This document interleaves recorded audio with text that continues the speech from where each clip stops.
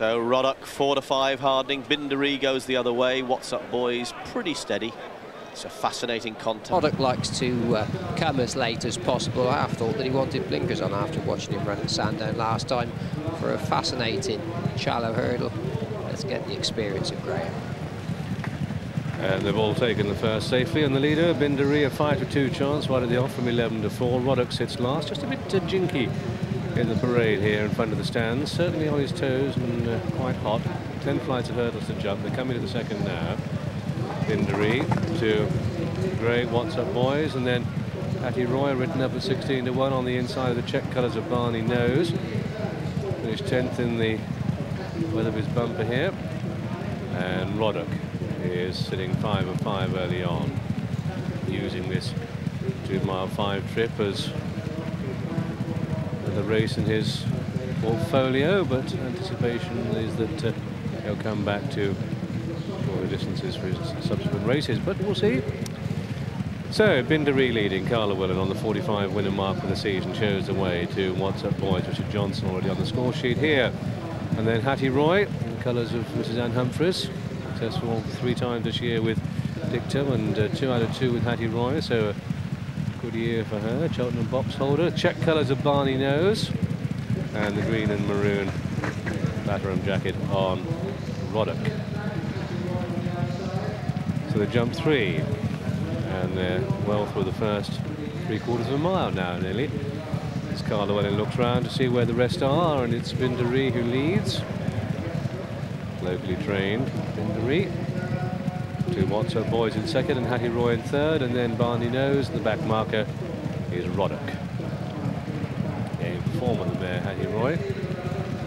Irish point-to-point winner. Bindaree leading then, coming down towards flight number 4.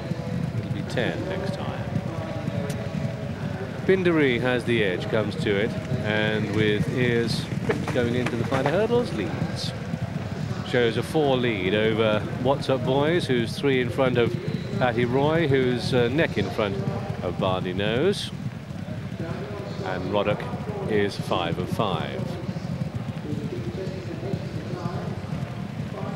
So they swing away from the stands. And Bindaree.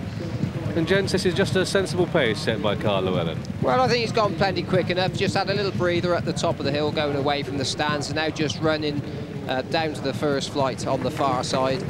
And he'll want to keep this horse on a nice even keel, Bindaree, keep him jumping, and make sure that he goes quick enough that the others don't get him at it at any stage. But at this point, they're all travelling quite well enough. Possibly Hattie Roy just a little bit outpaced, and Roddock made a slight error at the previous flight of hurdle. Jumped that one satisfactorily enough. Hattie Roy 5 of 5, and Roddock getting a bit closer. The grey What's Up Boys.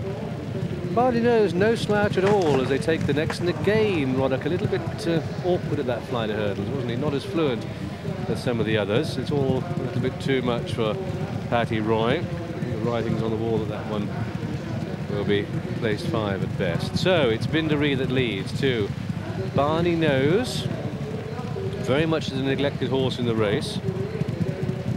Second at Sandown last time, and What's Up Boys, Roddock's on the outside.